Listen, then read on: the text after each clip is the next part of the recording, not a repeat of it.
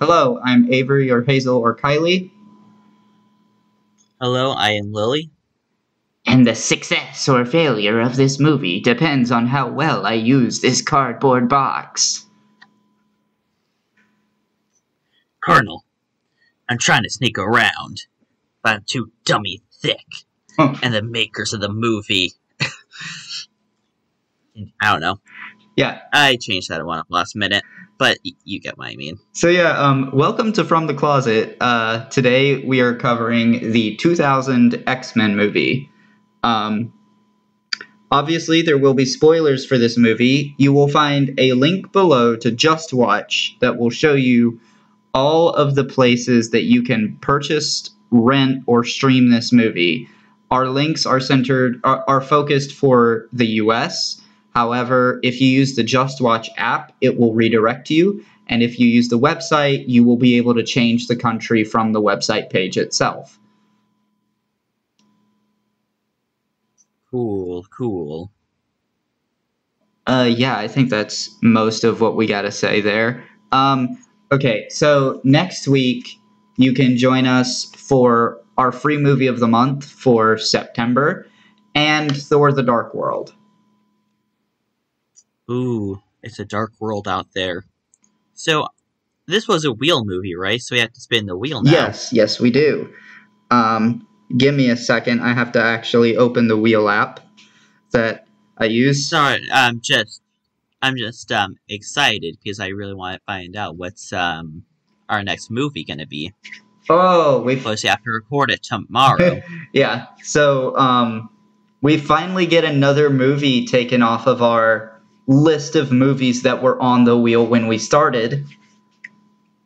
And Soul. oh, I like it. Yes. So that episode will release on September 19th.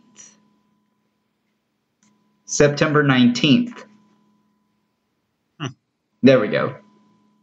How quaint. So yes, definitely look forward to Soul. And yeah, I think with that out of the way, there will be spoilers going forward for this movie. Cool. Okay. So, what did you think of this movie? Because this is a movie that neither one of us had seen until today. I really enjoyed it. I really did like the characters, like how they presented the characters' personalities. Yeah, I think that is one of the more positives about this. yeah, and they really shit. I didn't mean to bump that. Okay, they really did a good job at humanizing Magneto and making him seem like, kind of relatable. But then again, It's kind, Magneto and Rogue are the only characters we got backstories for. yeah. So Magneto, very relatable. Not okay. That's the wrong word to say. Very sympathetic, but you can definitely see that he is evil and will remain evil. And there's a clear line of he must be stopped, but in a way you can see the line of logic that he has gotten himself into. Yeah, just like with Thanos, who we haven't encountered yet in this podcast. Who the hell is Thanos? I'm kidding, of course, but Yeah, you know who Thanos is, even if you haven't seen Infinity War.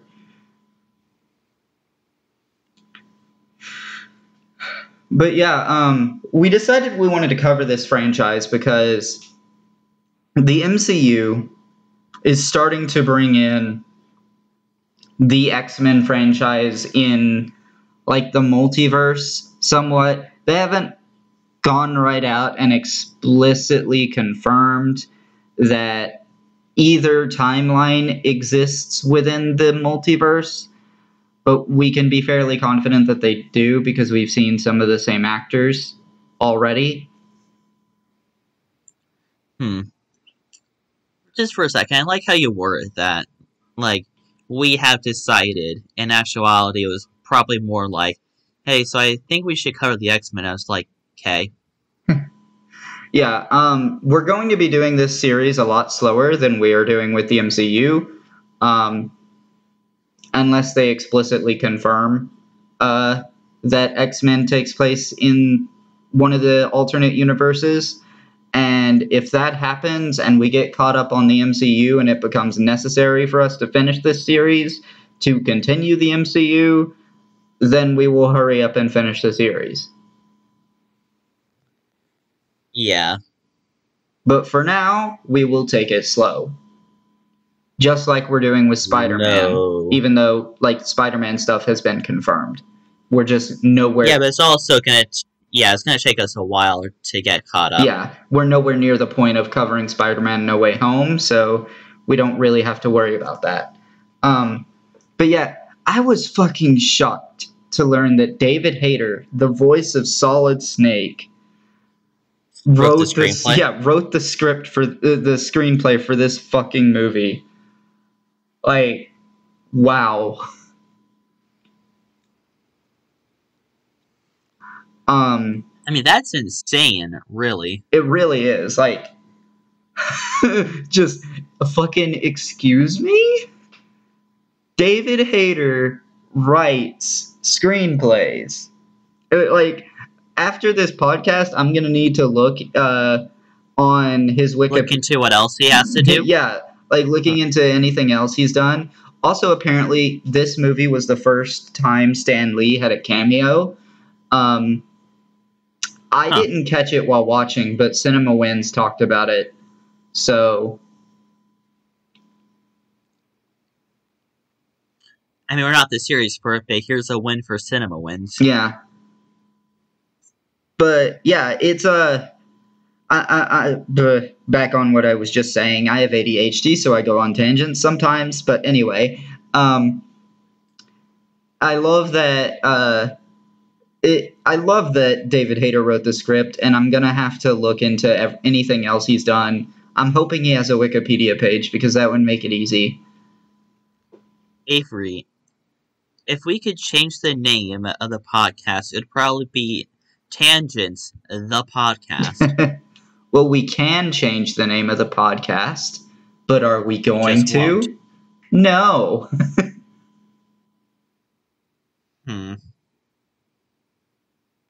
That's a little bit concerning, but...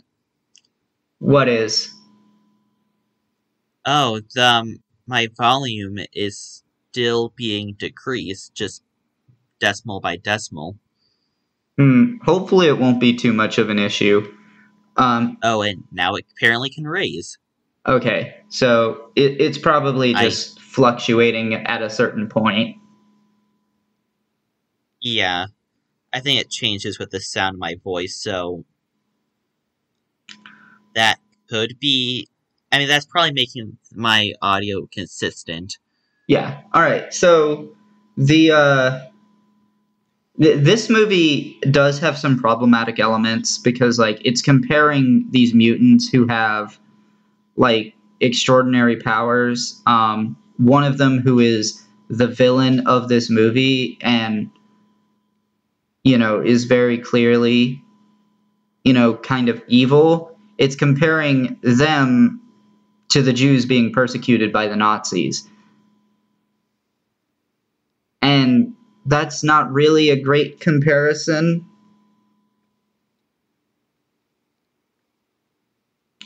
The only comparison you can really make with that is that they're being killed because of the way that they were born. Yeah, but like nowhere near that as bad, yeah. Yeah, and also they're not defenseless. So it's just like it's a not great comparison. And that's just something that this movie does. It is a very gut-wrenching opening scene. I will give it that. And like as a comic book fan, I immediately knew what I was looking at. I'm like, okay, this kid is Magneto. Because like I see him controlling metal, and I'm like, yeah, that's textbook Magneto. So this is obviously before I ever even knew about these characters, but I feel like I heard Magneto when you were talking about how what was the series? What, Death Fights or whatever? Where you're complaining about how Iron Man versus Magneto. Well, no shit, Magneto would win.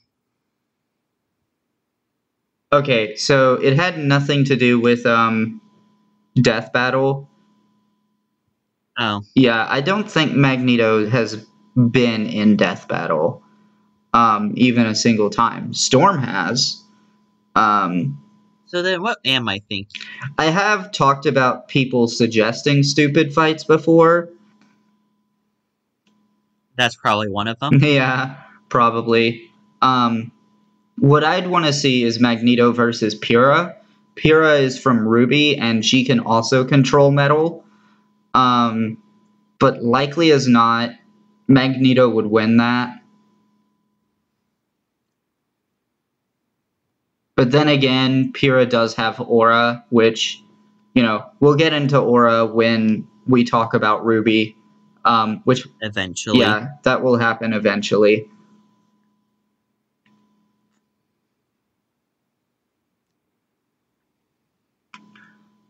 But yeah, So go ahead. what else to talk about the movie? I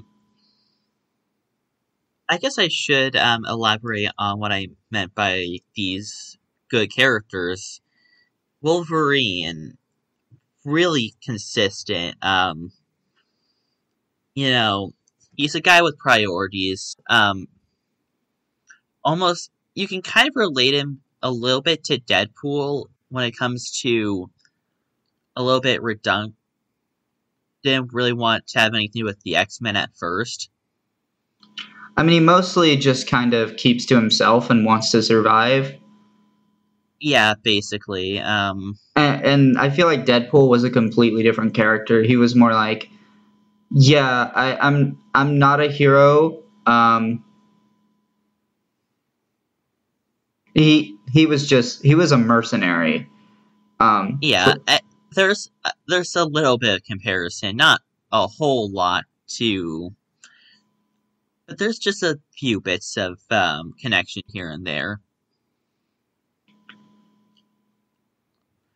Yeah. But yeah, Wolverine really keeps to himself. He really doesn't bond much. Yeah.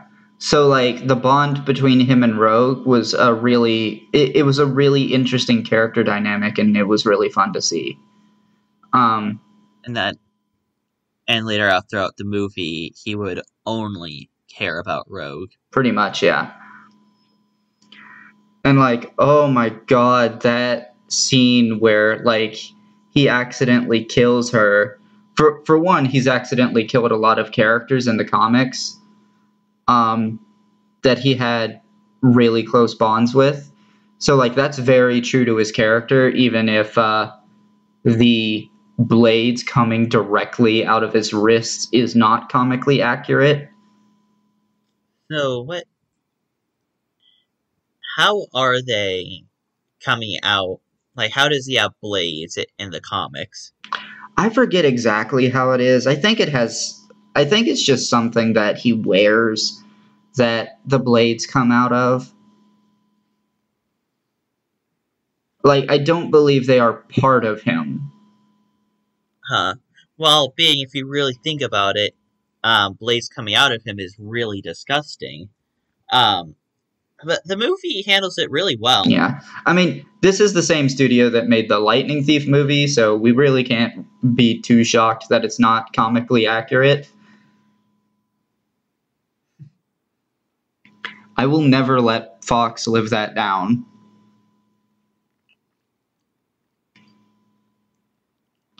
But yeah, that was a pain to watch. yeah. And at some point, we're gonna cover Sea of Monsters, just not now. But that day, it's not today. Yeah, it's also not tomorrow. good. But yeah, I wake up tomorrow, and I just wake up tomorrow. It's like, hey, we're covering the Lightning Thief sequel because I feel like it. the Okay, bye. the Lightning Thief sequel, says the person who's read the books and knows damn well what the name is. Okay, I think you should know me long enough. I just randomly forget names, but I do remember it's a Sea of Monsters. Yeah. But yeah, I think this movie, it spawned a whole franchise of like X-Men films. It's kind of divided up in really weird ways because like we have the original trilogy and the future the First Class trilogy, but then there's also the X-Men original timeline, which this is a part of, and then the relaunched timeline, which will happen later, and we'll get to that. But And then you have Deadpool, who is just there. yeah, he's really confusing, especially since he gets his own method of time travel in Deadpool 2, and he goes about cleaning up the timelines. But yeah, Which basically, if you watch Deadpool for the plot, I wouldn't. Like, his. Wait, this isn't the part for Deadpool spoilers. But yeah, this okay, so my experience with this series has been very limited. Prior to today, I have seen First Class, Days of Future Past, uh, Apocalypse, and Origins Wolverine. Those are the only movies in this series I have seen, unless you count Deadpool and Deadpool 2 in this series, but I don't really. You haven't really touched on, like, the movie that much. At least, what really happens. So yeah, some other things I probably should say about this movie. Special effects are great for the year 2000. Holy hell, that it holds up very well. I love this scene where Magneto is walking, You love. and the path is being. Yeah, did that get cut off? Well, it didn't get cut off in the recording. Okay, cool. Yeah. So, I love when Magneto is walking and the path is being brought up to him. Oh yeah, because like he's controlling the little metal tiles to create a path for him to walk. I love that moment. I love all the other moments where, like, in other pieces of media that happens, I think is like the coolest thing. Yeah, and then also the jail cell that he created that like literally only he can give access, like only he can open and close. That was really a really cool idea. I also like he's not, putting it up or down. It's like he's, ripping it apart. Yeah. Not ripping. That was super cool. Bending. Like, he's a metal bender. that's the word. Fucking Avatar looking ass. Nah, he's Avatar before Avatar. If we're talking about Avatar looking ass, we have the completely different Avatar looking ass. Yeah, because like this predates Avatar: The Last Airbender, and also, to be fair, the comics version of Magneto predates this movie by quite a while. But you do, and obviously, okay, no. So not only is this movie not comically accurate, it's not accurate to what we saw in the X-Men cartoon that, people going to see this movie were excited for. It still ended up being loved. This franchise in general ended up being very well loved, which is not that surprising because it still keeps the original messaging that Stan Lee intended for the X-Men, because they're meant to be just a stand-in for any marginalized group. And it's meant to show like how you shouldn't judge people just because they are different.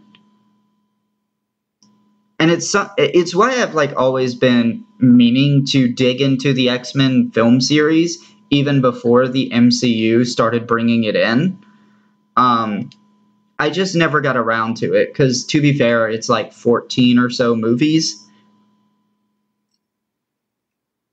Well, now something is forcing us to, so we Yes. have the chance. And it'll be nice to get through this series. But yeah, some people have tried painting Stan Lee as a bigot or a monster, and it's just like, I don't know, dude. He created the X-Men. He was also very much all for LGBT representation in comics, even when the Comics Code Authority was strictly against it. Um, I'm sorry. The fuck is the nerdiest name sounding? Comic Code. Co- the, I don't even remember the last word. But what the hell is that? they basically regulated comics. They decided what was allowed and what was not allowed in comics, regardless of whether it was Marvel, DC, or anyone else. I'm sorry. What four eyes pencil pusher nerd is sitting there at their desk is like, LGBT, the gays. Sorry, but your comic book cannot be made. Burn it now. Yeah, it was a mess. And there is actually some LGBT representation in the X-Men comics, at least. I don't know about the movies, but we at least did have like in Deadpool 2, we saw Negasonic Teenage Warhead was bi. So um, That is still the longest name I've ever heard. At least for a superhero name. I'm trying to think of if I've heard of one that's longer, and I can't think of Longer one. longer than Negasonic Teenage Warhead. But yeah, some other things. Okay, so another thing this movie changed, and I'm kind of glad they did, was that in the comics, Magneto's like group of mutants is called the Brotherhood of Evil Mutants, Huh. and I feel like I haven't read the X-Men comics, but from my understanding, he's still supposed to be a very sympathetic character. So it's like it. I could kind of understand if the angle was that he's trying to reclaim the word evil and like oh, people have called him evil, so therefore I'm gonna own it. Hmm. Or just like I'm gonna name this. I'm gonna name my group this out of spite. And what he's doing is definitely not good. Anyone can really see that this person, the bad guy, but to him, he would also see himself as a necessary evil. Yeah. And then like, you know, I like how Cinema Wins pointed out that when he hears that his machine actually killed the Senator Kelly, um, he it doesn't like he doesn't believe that that's the truth.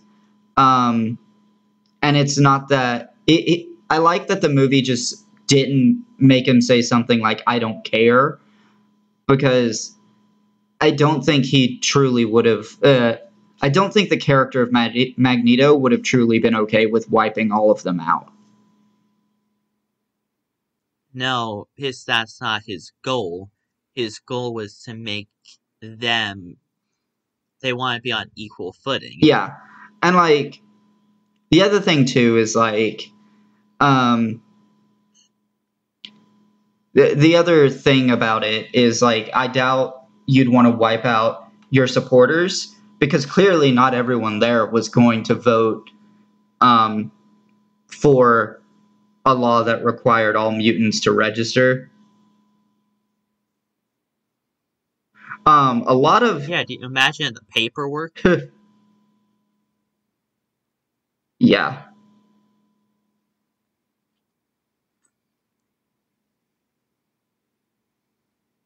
And now I'm trying to remember.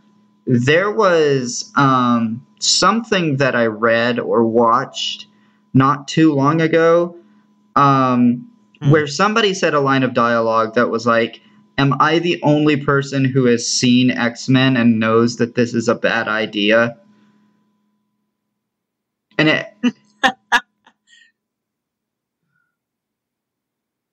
I don't know what that would be and what it's talking about, but that is funny. yeah, like I'm gonna have to look that up after the podcast because it's certainly something that I should be. I'll probably bring it up in the next X-Men episode that we do, whenever that is. Good. But yeah, it's a it's certainly something. Okay, so another thing with this movie, Rogue's powers, yeah, that's got to suck for someone who is for someone who actually feels is actually like allosexual, alloromantic. That's got to be awful.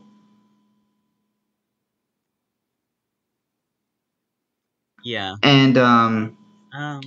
also really appreciate too, like how she knows Wolverine's healing factor is a thing, so she steals his power for a bit to heal when he accidentally stabs her.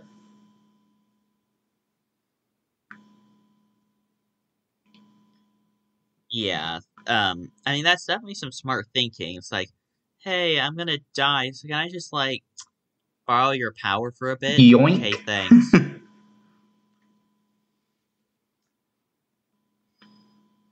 But yeah, I mean, funny. to be fair, Go ahead. she was dying. Yeah, she was dying, and Mystique shows up, and she tells her that like Charles Xavier is mad at her, and that she should probably just leave. Which obviously never happened.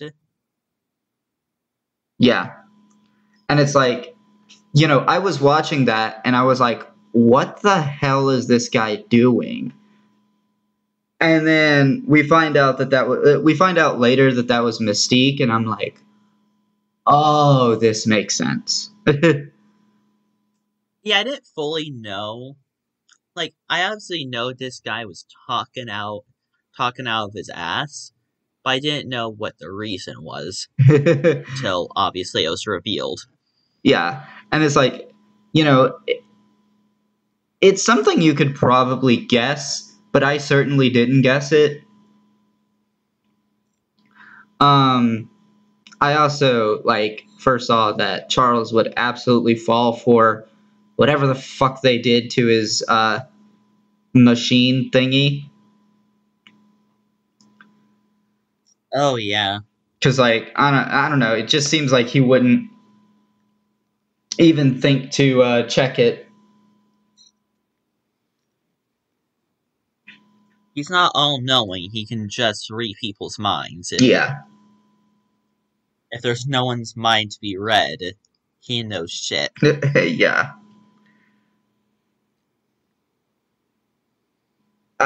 So what do you think of the character dynamic between Charles and Eric? Um, who's Eric again? Magneto. Ah, thank you for reminding me to bring this up because I love the character dynamic. You're gonna hate me, aren't Y- you? You are. It reminds me of Kingdom Hearts. It's specifically in Kingdom Hearts 3. Um, that's all I'm going to say on this because any further explanation would probably bore you to sleep. I mean, it is Kingdom Hearts, so I wouldn't be surprised if it does. But if you know, I would hope you know what character dynamics I'm talking about. Yeah. I don't know. It's kind of I'm trying to think of another character dynamic that is similar because I'm sure there are plenty that I've seen that are similar. That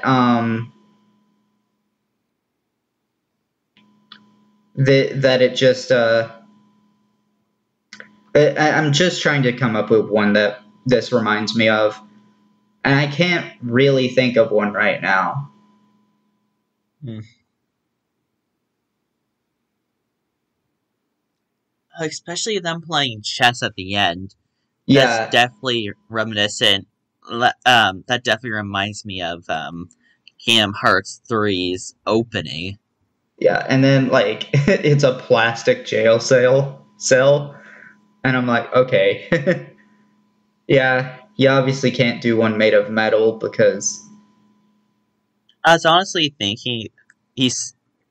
At first, I was like, "Oh, more of an ironic or sarcastic sentence," and then I started thinking about. It, I was like, "No, wait, no, it'd have to be out of plastic or wood." yeah, like Avatar: The Last Airbender it did a similar thing where there was that one episode where they imprisoned Toph in a wooden jail cell so that she couldn't metal bend out.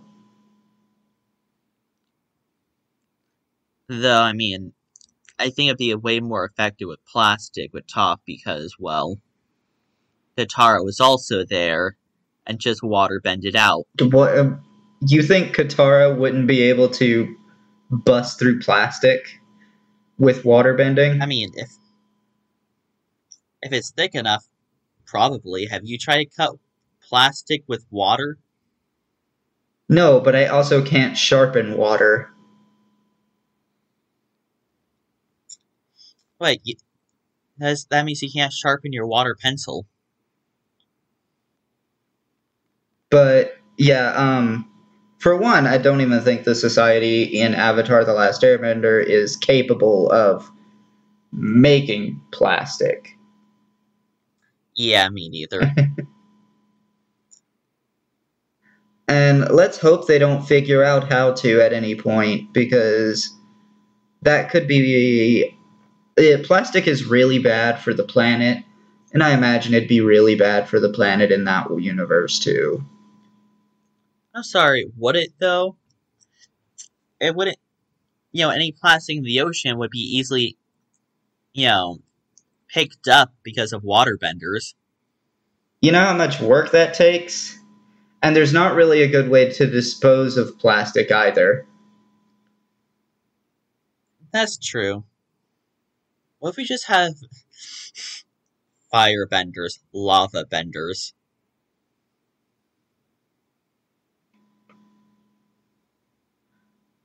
Okay, What if so, we just threw all of the to be plastic fair, in a lava benders volcano? are What earth would happen? benders, not fire benders. Huh.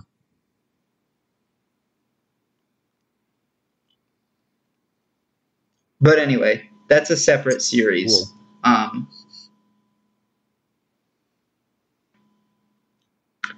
so yeah, regarding this movie, I think I really love the character dynamic between Eric and Charles Xavier.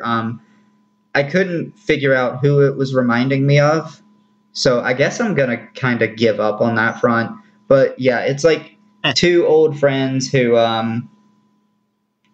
it's very clear they both very much care about mutant kind, but they don't. They have different ideals. They have different outlooks on humanity, on the Homo sapiens, if you will. Um, and They're just both of their perspectives are understandable, and yet I kind of disagree with both of them. hmm, I mean, really, they're just two friends in a heatlock of war. Yeah, and like of course there's the obvious comparisons that people have made comparing fucking Charles Xavier to Martin Luther King Jr. and Magneto to Malcolm X. I have been thinking about that. Yeah, I actually could not remember the name of Malcolm X. I just remember learning about him in obviously school. Yeah, I remember there he was a was another he was another civil rights activist, but he was one of the more like win the fight by any means necessary, whereas MLK was always like um, civil disobedience, peaceful protest, that type of thing. Mhm. And you can really see that in these two characters, Charles and Magneto. And it's also very clear, Though, like at the end, that Charles Xavier is ready to throw down if it comes to that, but he doesn't believe it's necessary at this point in time. yeah. Um. Also, I just realized, why are we calling him Charles? Because His that's name his is name. obviously Wheels. We Technically, should have been calling him. Wheels is funny, but technically his I don't know. Technically, his alias is Professor X. Yeah, I like Wheels better. Words. Words, word, yo. English, motherfucker. Do you speak it? Nice. But yeah, I think I really enjoyed this movie. I have never seen it before today. I think it holds up really well. Certainly holds up better than uh, 2002 Spider-Man. And it's not like that one has aged extremely poorly. It just has some bad special effects and some That's what we reused covered, right? shots. Yeah, it's Yeah, mediocre.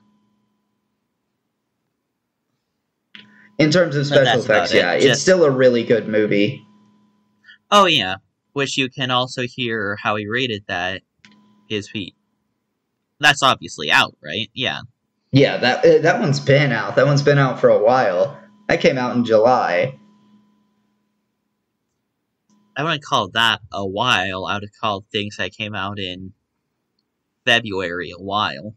Okay, but like that was beginning of July, and when we're recording this, it's like end of August. At the very most 2 months. Anyway, um, there actually might be not much more we can say about this movie. What about you? Um, well, I'm not sure. Um, I'd be in. I think there are pitch meetings for this series. I'd be interested to start watching the pitch meetings as we go Hmm. through this series. Uh, Obviously, because Ryan George is fucking hilarious. Um,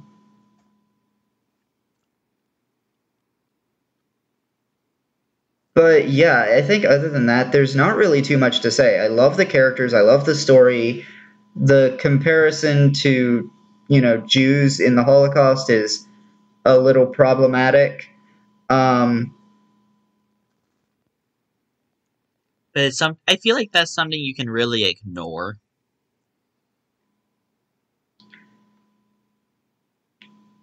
I mean, it is, but it's something I want to consider for the rating. True. I mean, I'm gonna consider it, not that heavily though.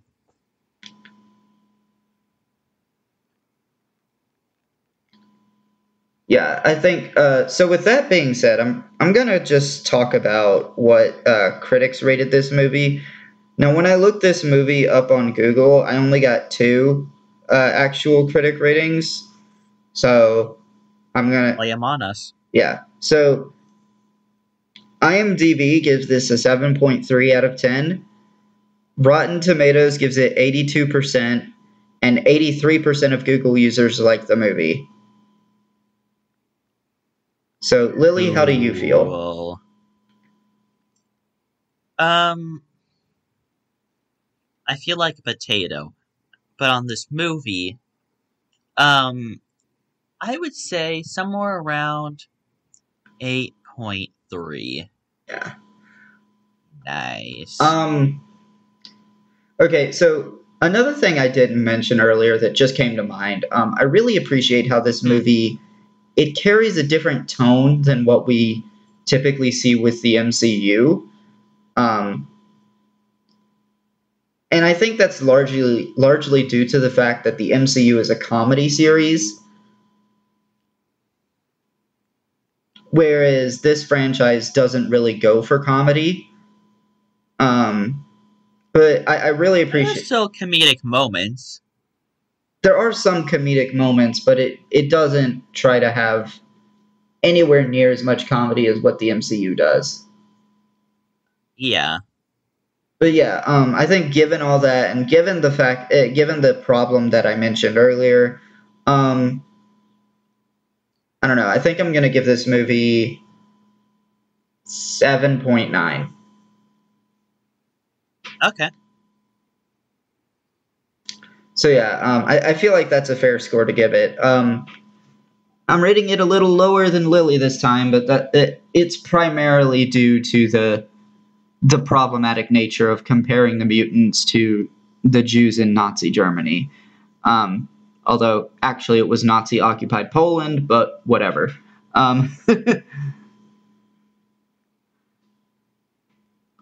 But yeah, with that being said, you can join us next week for our free movie of the month and Thor: The Dark World. You can join us for Soul on the 19th. Um, and with all that being said, I've been Avery, that's been Lily, and yeah, Colonel. we'll be seeing you. Colonel. Colonel.